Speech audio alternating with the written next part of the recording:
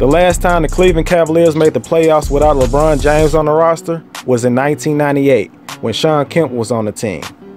In the 6 seasons played without LeBron since 2003, the Cavaliers have finished higher than 13th in the conference just once. This team is just trying to find a way to move on and be competitive since that guy left in 2018. Last year was certainly a year to forget for the Cavaliers. Their star player Kevin Love grew frustrated playing with such a young team, and their new head coach John Beilein didn't even last a full season before he figured out that coaching on this level is not his thing.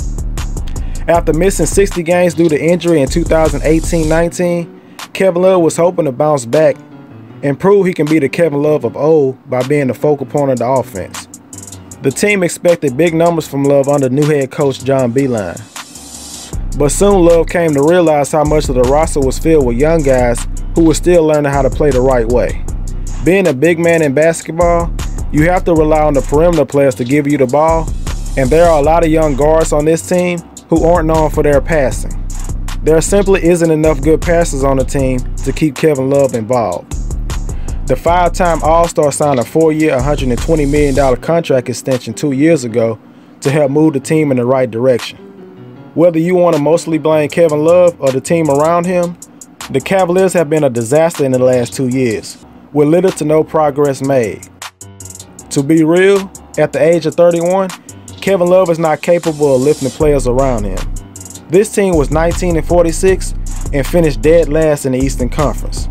They finished in the bottom 5 in offensive and defensive efficiency. Before the season was suspended, the Cavaliers did end the season on somewhat of a positive note when J.B. Bickerstaff took over for Beilein and Andre Drummond came over in a trade from the Detroit Pistons. Under J.B. Bickerstaff, the Cavaliers went 5-6, picking up wins against playoff-bound teams like the Nuggets, 76ers, and the Heat. This team finally got some real size now with the acquisition of Andre Drummond, a guy who is an elite rebounder and a walking double-double. He can initiate the offense from the elbow and is a good finisher in the pick and roll. Drummond gives them a piece they've been missing for a while now and has the talent to make them better. But how much better can he make the Cavaliers? Everyone can agree that his salary doesn't match his impact on the team. A player like Clint Capella has just as much impact, if not more, and he makes half of what Drummond makes yearly. This team is picked in the top 10 in the draft for 3 straight years, and 2 straight years in the top 5. Drafting 2 point guards in the top 10 isn't the craziest thing in the world, just as long as they complement each other for the most part. Let's just say the combination of Darius Garland and Collin Sexton hasn't worked out in the backcourt.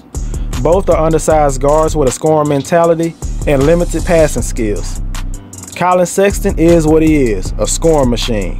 Nothing more, nothing less. Expecting him to turn into a capable lead guard who can run an offense is unrealistic. He led the team in scoring, averaging around 21 points per game, shooting 47% from the field and 38% from 3. His 3-point shooting is actually much better than NBA scouts expected. But at this point, scoring is literally the only thing he can do.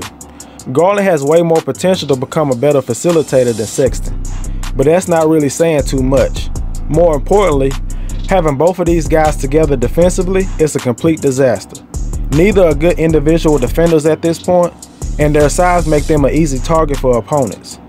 Combine their bad defense with their lack of playmaking together, and you have a bottom 5 team in offense and defense. The Cavaliers will have to make a decision on which guard to start. It shouldn't be both. You can't expect a player like Andre Drummond to cover for the perimeter players' mistakes. Starting a player like Matthew Dellavedova or Kevin Porter Jr. at the 2-guard spot should be the way to go. If Kevin Porter can stay out of trouble and keep his head on straight, he could be a really good player in this league. He has the size, athleticism, and skill set to make a big impact for the Cavaliers on both ends. His ability to explode on offense, along with his good effort on defense, should make him an easy choice to start in the backcourt. I don't believe the Cavaliers could have made a more perfect selection in the draft this year than Isaac Okoro. With the Cavaliers' offense-heavy guard lineup, the team needed a player who was more known for his defense than anything. Okoro is touted as the best wing defender in the draft class and should help immediately for a Cavaliers team that ranked 29th in defensive rating. Nobody's expecting too much offensively early on from Okoro. Much of his scoring in college were at the rim and in transition. Cedi Osman has been average at best for the Cavaliers. Starting Okoro at small forward from day one shouldn't be a hard decision. He will help you win games more than any other small forward on the roster.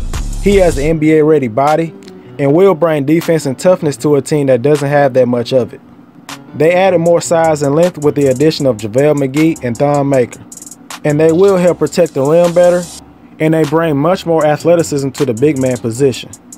This will be the first full season for head coach JB Bickerstaff. Even though it was a small sample size, the team did respond better and played better under him in the last 11 games. There's no denying that the Cavaliers have talent on their team. It just may take a great coach to put them in the right position to maximize their talent. Bickerstaff maybe could be that guy or maybe not. I believe this team will make some progress this season, especially compared to last season. But will it be enough to consider this season a success? If success for the Cavaliers means competing for a playoff spot, then no. There are much more talented teams in the East with rosters that fit better than the Cavaliers. I have the Cavaliers finishing in 13th place with a 23-49 record. I don't believe their defense will improve enough this season with Drummond to be able to compete night in and night out. They need to end the Garland and Sexton combination in the backcourt.